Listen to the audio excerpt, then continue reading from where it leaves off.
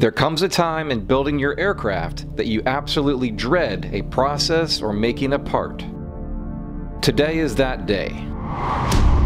So big, fun, exciting day today in the hangar. Going to form the leading edge scan, the D section of the wing, if you will, on the table using a vacuum system. I've seen this done several times on other type of aircraft, not just Zenith, Sonics, anybody who's scratch building, and it seems like it works out pretty well. You must get creative when building from plans instead of a kit.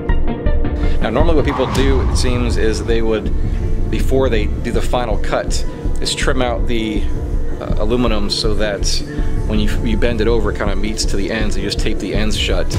I went ahead and cut to nearly final size, leaving just a little bit extra in case there's a mess up. But so what I did instead is I did a fold to line, and I'm going to fold that over and hold it in place and tape that to the fold to line, and then visqueen plastic the ends.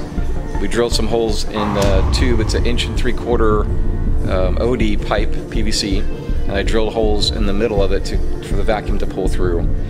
So we'll see how it works out. Make your marks, fabricate special tooling, lay it all out, pray.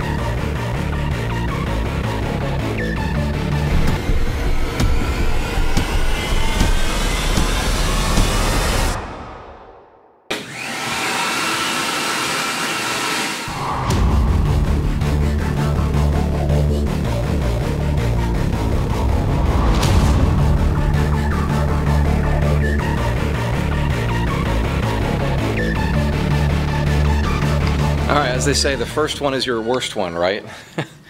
Actually, it went out pretty well. I had to go back and run around in circles to get some leaks filled. So I had way too much visqueen plastic. So in the future I'll have to cut out more of a template and be easier to tape up in place. The PVC pipe, I think, pulled out a little bit because I think the tape, when it sucked down, pulled on the tubing. So I think I'm going to fasten that down with some more tape wrapped around the tube to the leading edge. But it's very close. It got to a little bit pointier and the leading edge than I want it to, just slightly, but I think once we rivet it in place and we can pull on the metal, it'll be just fine. And where it got a little bit sharper is on the wing tip, so that doesn't matter as much. I think, I'm not sure if that gets trimmed or not, but there's going to be a wing tip there, so it'll kind of hide a slight off radius anyway, but take a look. And this trial piece is not the exact anyway. It's a scrap piece of metal I cut off a while ago for this extra rib that I messed up on. This is a scratch built rib, and again, this is just a piece of scrap aluminum that I put on there. So that pointy leading edge might actually be okay. It just seems slightly off.